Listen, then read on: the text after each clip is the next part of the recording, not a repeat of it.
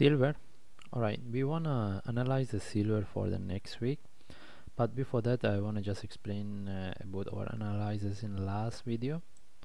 Okay, if you refer back to my last video when the price was here, we analyzed the chart based on the both possibility the price can move up or move down. Alright, one of the things I highlight there, that's why I say there some of the traders, if they are interested, any traders that are interested, they can trade this one. Even I highlighted, but I say I'm not interested in this because I mentioned that there is a possibility the price can correct. Alright, this is what we can see. That means if anyone want getting this trade, they shouldn't have, maybe get the break even or they didn't have enough profit. That's why I mentioned I'm not interested. That's why I give a second option for the buy.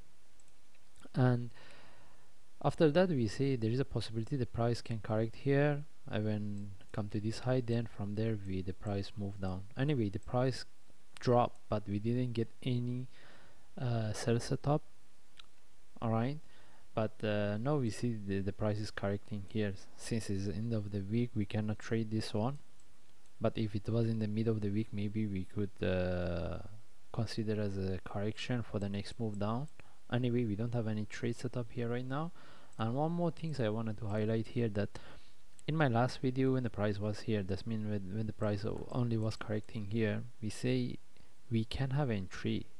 It depends on the traders if they want to trade whether here or here in case the price sharp move down.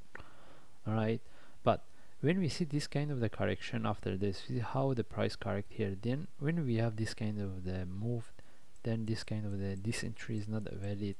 Alright, or if anyone wants to have entry, then the entry cannot be here, it should be somewhere around here or here. Anyway, if anyone wanted to still they wanted to trade this type of the entry, when they see this kind of the move and they see this correcting, they should take out the trade. Alright, because this type of the then is not valid, this trade.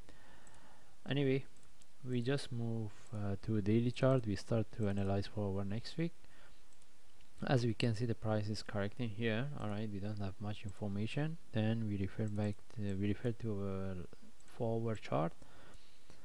Now we want to see how we can trade for next week.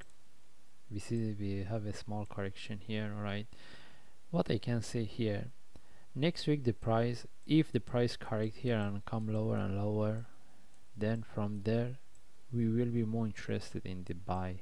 That's mean if we get any buy, we will be interested. Then if we get the buy, the price come to this level, whether it can continue or not, then we make a decision. Alright, this is what we interested if we can get next week. Now I move to 1 hour chart. Alright, based on the 1 hour chart, as I say, if next week the market open, if we see this kind of type of the correction, or if the price correct here more, maybe we can get the sell similar to what we have here. That means there is a possibility whether the price from here drop or it correct similar to what we have here. That means it give us a correction. Then it depends on the traders and it depends on the chart whether we can get the sell setup or not. Anyway, again, this situation can be repeat here, the price correct and drop, correct and drop. If we see this type of the correction, this mean then we will, as I just now we mentioned, based on the day forward chart, we are more interested in the buy. Okay, this is what we are expecting for the for the next week. But how about the price if from here sharply move up? We don't buy unless it came to this level, because until it came to this level, because there is a possibility from here the price sharply to move come to this level, then we will have one move, 1 2 3 flat, then the price from there drop. Okay,